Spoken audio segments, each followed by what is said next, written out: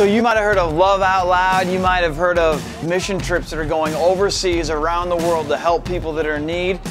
But you guys need to know that right in our own backyard in Detroit, there's major need. There's people that are homeless that need help. And so every day, Detroit Rescue Missions feeds thousands of people at one of their locations. And this is just one that we'll be serving on this trip, and we need your help.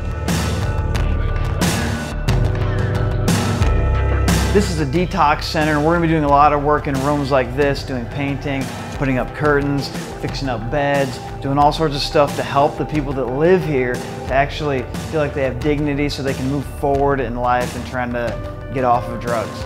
You've got an opportunity this summer to spend 1 week out of your summer to give the love of Jesus away to people in our own city, in Detroit, who are in need, who are hungry, who are poor, who need the love of Jesus. You have an opportunity to be the hands and the feet of God to come and show His love to people right in Detroit. So I want to invite you to the Detroit Mission Trip 2009. It's this summer, August 3rd through 7th.